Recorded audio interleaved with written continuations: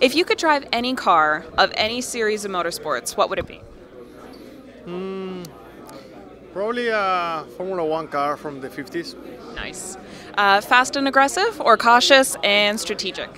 Fast and aggressive. If you personally had the ability to make the sport international, where would you like to race? I'm assuming Mexico. You got it right. Mexico. What's one quality you have that makes you perfect for this job?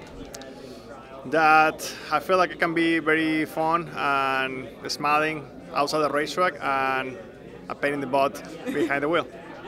Neither is ideal, but would you rather be tight or loose? Probably a little loose. Thank you, Daniel.